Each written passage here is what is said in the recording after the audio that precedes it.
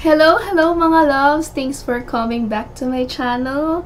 And for those who are new here, welcome to my world. And I would really appreciate if you could click that subscribe button down below. So just stay put, just enjoy. This unboxing video is just for you.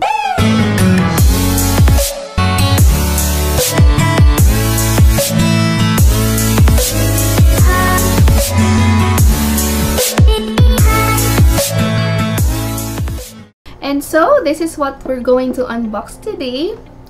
The Aviche M1 Wearable Air Purifier. I will be sharing to you what you need to know about wearable air purifiers, what is it, and how does it work, what are the benefits, and what to look for when you're buying one. First, what is a personal air purifier? A personal air purifier is a miniature air ionizers usually worn around the neck to remove air pollutants, viruses, and bacteria within our breathing space using the negative ions. For those who are not yet familiar with negative ions, or what they also call anions, those are oxygen atoms na present in the nature, particularly sa mga running waters like forests, seaside, waterfalls, and even thunderstorms. So, diba, whenever we're at the beach and there's a rainfall, after that, parang we feel more refreshed and then more relaxed and comfortable, and that is because of the negative ions. Na-realize ko dito na this is the only negative thing that has a positive effect. O, diba? So, what do negative ions do? There is what they call positively charged particles, or syempre yung opposite side niya, which is positive ion, na present around us, like everywhere, such as dust, pollen, allergens, molds, smoke, viruses, and bacteria. And even in the office or in our houses, they are also present. I've read from different articles then na most of the houses are 5 times more polluted than outside. So that's very alarming, diba? And also, even our electronic devices or appliances like refrigerators, television, cell phones, computers, they are also positive ion generators. So what negative ions do is that they attach and stick to every positive ion and make it heavier until they fall down to the ground. And unable na sila to stay in the air. O diba, ang ganda ng purpose niya. By the way, this is not a sponsored video, pero baka may mga companies dyan na gusto magpa-sponsor, tapos nahihiya lang, just let me know. I'm very happy with this because I've bought it on promo, and you know naman, kilala nyo ako, diba? Mahilig ako sa promo, and feeling ko yun na yung sign to buy this. And I got this at 3,000 pesos for 2 units. So let's start.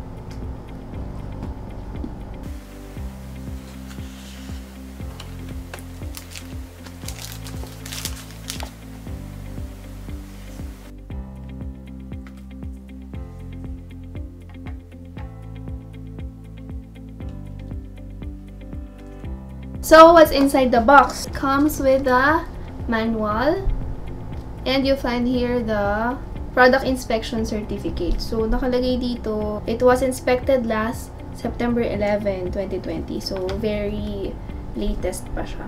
QC passed and CE certified as well. And also, it comes with warranty card in the manual, valid for 1 year. There is micro USB cable for charging. So, this is the length. The next is the unit itself. So, the wearable air purifier. So, yan. This is the lanyard. And it comes with this one for adjustment of the lanyard. And the key features of this Aviche M1 are 20 million negative ions, 6 to 7 hours recharging time, 35 to 40 hours usage, with lithium-ion polymer battery, and weighing 50 grams. And now, mga loves, let me share you some tips on what to look for and what to avoid when choosing wearable air purifier based on my experience. First, avoid ozone. So, there are two types pala of air purification. First is through negative ion production, and then second is through ozone production. This one uses negative ion, and others are using ozone production with filter. Based on research, ozone is an irritant, and wearable air purifiers are close to our nose, so it may cause some irritations. Second, higher ion production. So the more negative ions, the better its ability to remove the pollutants around you. And that is one of the main reasons why I chose this Aviche M1, because it has a higher number of negative ion. Just like what I've said, it has 20 million negative ions. Actually, mga loves, 2 days after purchasing this, I saw that they post another one, which is an upgraded version of Aviche M1, and they call it version 3.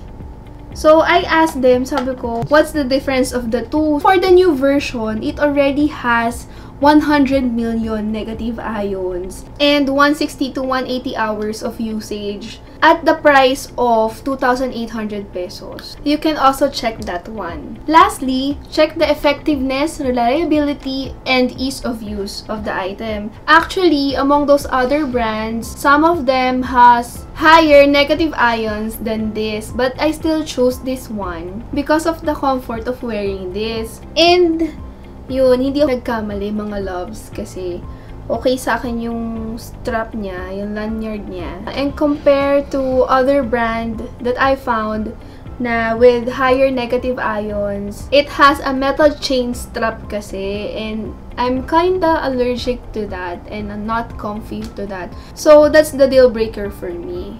And hindi rin siya heavy, so parang wala kang suot. And when it comes to effectiveness and reliability, I've found positive reviews regarding the product, and I hope that it has the same outcome. So we will also do a smoke test. That's after showing you the part of this wearable air purifier. So this is the unit, and it has 4 parts.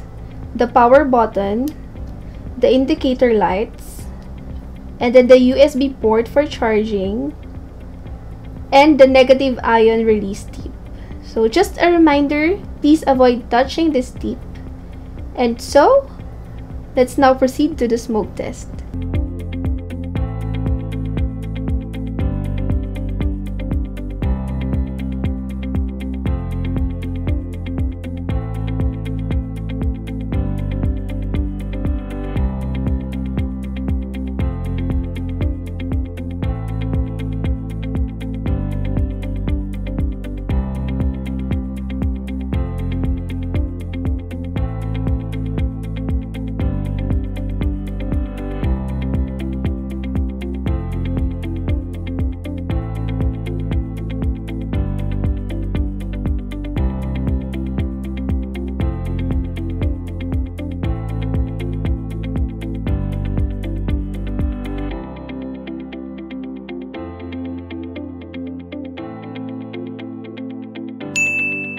So you see, it's effective in getting rid of the smoke thanks to negative ions. And actually, not only that, it has other benefits as well. Like, it reduces respiratory problems, especially asthma and allergies. It protects our lungs from irritation and inflammation. It also gives a relaxing effect and have been reported to normalize breathing and ease tension, better sleep, and many more. I will be putting my source link on the description box for more information. I'm very excited to use this wearable air purifier, especially during this time of COVID-19. But please do remember that this is not enough to protect you, to protect us and our family, because we still need to practice proper hygiene and follow the protocols given by the government to fight this pandemic.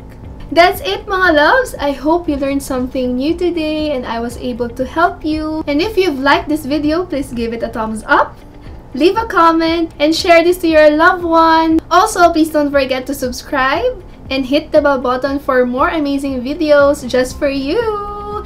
And before I say goodbye, I just want to give my first ever shout out. Shout out to Russell Yu, Daryl de Guzman, Abigail, Maria Teresa Garcia. Thank you for your lovely comments and your unending support. See you on my next vlog, mga loves!